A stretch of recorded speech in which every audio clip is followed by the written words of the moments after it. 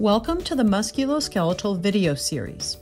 In each video, we will demonstrate a complete joint-specific physical examination. These examinations would be appropriate for a patient with a specific musculoskeletal complaint.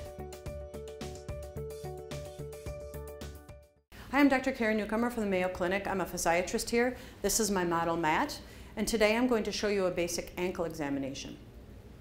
As with all musculoskeletal examinations, we start with inspection. For the ankle, I'll first watch the patient walk.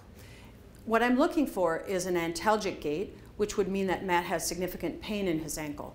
And Matt's going to demonstrate that. So as you can see, he's favoring the left side. I will also inspect the patient when I'm palpating, looking for any swelling, asymmetry from side to side. With an ankle sprain, you'll often have significant swelling on the lateral aspect of the ankle. Then I will start palpation. Always palpate systematically. I'll start on the medial side, and I'm showing the right just for demonstration purposes. The posterior tibialis tendon comes around the medial malleolus, along with, as you remember, the Tom, Dick, and Harry. You also will palpate, so you want to palpate that. Then you palpate the medial ligament, not as oftenly sprained, but it can be sprained. This is your deltoid ligament, so palpate that. Anterior is usually where it's sprained.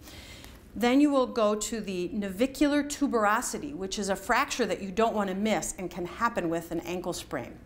You usually feel a bump right here in the arch of the foot.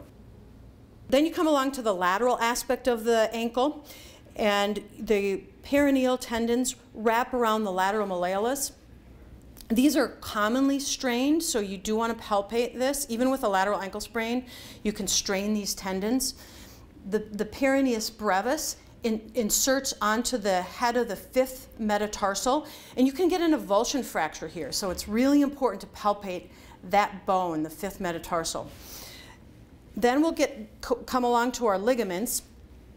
The ATFL is the most commonly sprained, and it comes off the anterior aspect of the lateral malleolus, almost at a 90-degree angle. So palpate that. The calcaneofibular ligament comes just directly inferior to the lateral malleolus, so palpate that well.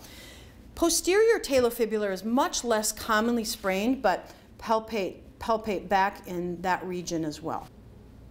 For range of motion, I'll usually start with having the patient do it actively. Matt, I'm going to have you bring your foot up, that's dorsiflexion. Bring your foot down, that's plantar flexion.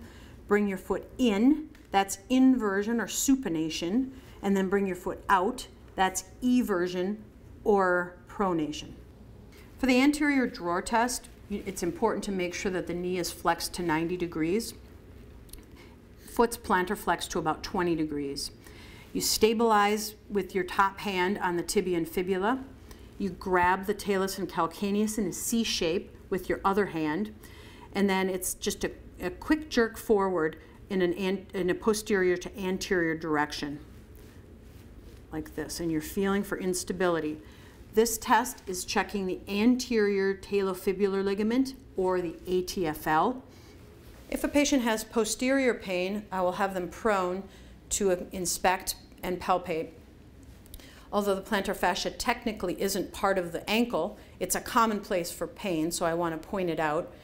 The calcaneal tubercle on the medial side of the calcaneus is the most common place for the plantar fascia to be tender, so you want to make sure you palpate that spot right there. The Achilles tendon inserts onto the calcaneus and is a very common area for Achilles tendinopathy or tendonitis, so make sure you palpate that. The Thompson test is a very important test if you have any suspicion that the patient has an Achilles tendon rupture. It's a very simple test. You squeeze the gastroc and you see plantar flexion of the foot. If the Achilles tendon is torn, you won't see that. It will just stay right there. Thank you for tuning in to the ankle exam.